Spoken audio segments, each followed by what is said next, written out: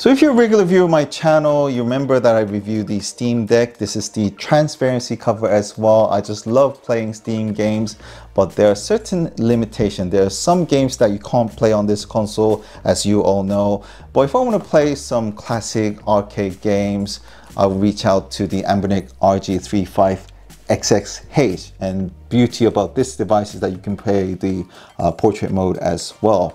But I still felt this huge void that I want to fill in. And last year, as we all know, PlayStation has released the PlayStation Portal.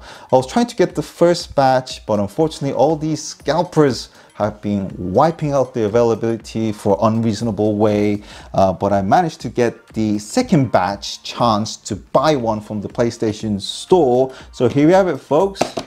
Very excited to do the unboxing. So today what I'm going to do is, since Final Fantasy VII Rebirth has come out, I want to play on my mobile phone hotspot data to see whether we can play a decent quality on the Final Fantasy Rebirth on my PlayStation Portal. So enough said, let's get into the unboxing and try it out, shall we? So we cut here, also here. We got to pull this one out. Okay, got all the wirings here. This is just only one USB-C to a USB-C, and this is the actual product. And a simple instruction manual. Very good weight, very thin monitor as well, the USB-C charging, and it's an extension of the PlayStation. I mean, it's exactly the same feel of the PlayStation 5 controller. Volume up and down, R1 and R2, bit of a speaker here and there. Interesting symbol here and a power button. And I believe that's the audio jack. You can see that there's the thickness difference. This one is more slender. The PlayStation main button, because of the screen, we got it on the left hand side. Silent mic is on the right hand side. Now these toggle button, as you can see, that's the difference, okay? ASMR. Nice. PlayStation logo popping up. So the volume is in max, and I have to say I'm fairly disappointed. Right, just like any other device, is actually asking you to download the latest software update. One thing I do like about the decoration side is that you can see this blue lighting all the way from top to bottom. But I have to say the actual craftsmanship of this whole device is just seamless. Look at that. That is really impressive. The Japanese craftsmanship has been applied really well on this device, especially if you look at this line here of the joint. It says connect to a PlayStation 5 to play. So let's press the select a PlayStation 5, and it automatically detects through the Wi-Fi connection. So I need to just click on that. So verify you can connect to your PlayStation 5. So continue. Going to the quick menu to easily change the settings. So there's the PlayStation 5 and there's the symbol. So I noticed that symbol early on that goes onto the top. So this is for the headset.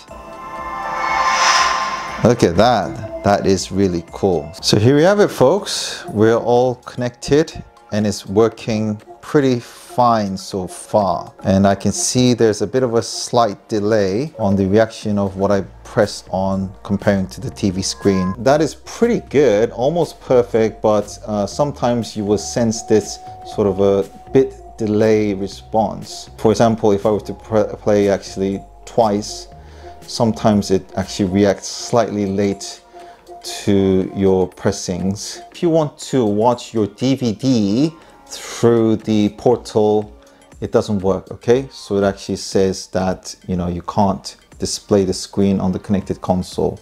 You can only watch through your TV. That is quite annoying, actually. Right, so if you go to accessories on the settings, general and Bluetooth accessories, it would be quite nice to be able to connect the Sony, the same brand, XM5 headphones through the Bluetooth, but hey, it's not the end of the world. You can always inject the jack on the bottom of the unit and you're all good to go. But come on, it's actually same Sony premium headphones.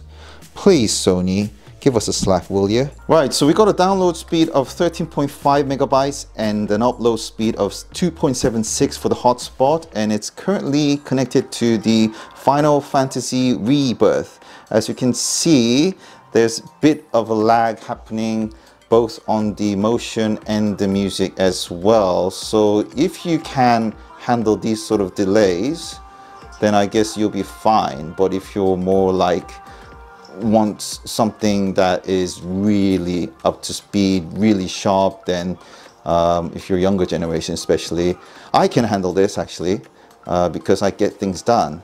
But if you are not up for it, this will be the example for such speed. This is the Tekken 7 on the hotspot connection. Is it playable? Well, I don't know. It's a bit slow. Yeah, okay. Yeah, sort of 50-50 on this, really, because yeah, that's my favorite combo. Well, okay, it gets it delivered, but yeah.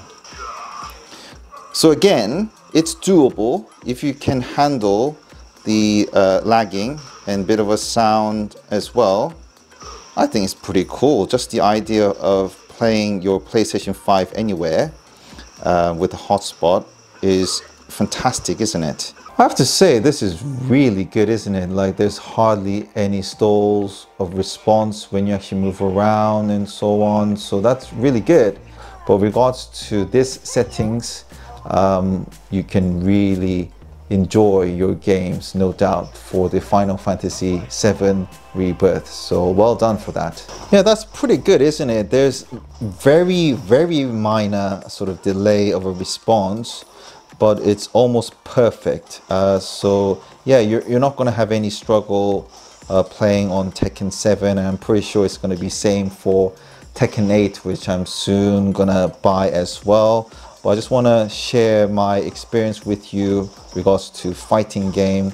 Yeah, you're not going to have any issue. So well done for that. So if you were to compare the screen size against the Steam Deck, though it appears that they're almost the same, from the reflection of the bezel, the PlayStation Portal is a bigger screen, so that's really good. And also the sharpness of the screen is very impressive as well. So overall experience is that if you have a good internet speed connection, again, I have 300 megabytes per second download speed at my home, so there's no sort of delay whatsoever. Very sharp, very good experience, so it's fantastic.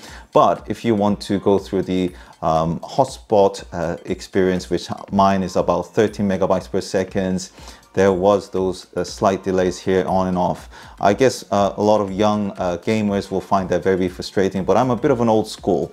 I actually have gone through that stage in my life, so it's actually bringing me the good memories of the way how it was. So I wouldn't mind actually playing it on a hotspot, but what I would recommend is that make sure if you want to play it outdoor, outside your home, is that connect to the wireless, which is recommended, to have a decent speed, at least probably like 20 to 30 megabytes, then I think it will be okay. That's what I want to say. But yeah, I mean, overall, this will save my marriage, because there are ongoing dispute on which day my wife or my daughter is allowed to watch Netflix or any of those K-dramas and stuff, and which day am I allowed to play gaming. But we can do this simultaneously just by buying this 199 pounds valued handheld device. So I'm really pleased with it, and I hope this video clarified what this PlayStation Portal is and how the hotspot works and so on. But if you have any queries, please do comment below, and thank you very much for watching this video. This is LJP Tech. All the best. Bye bye.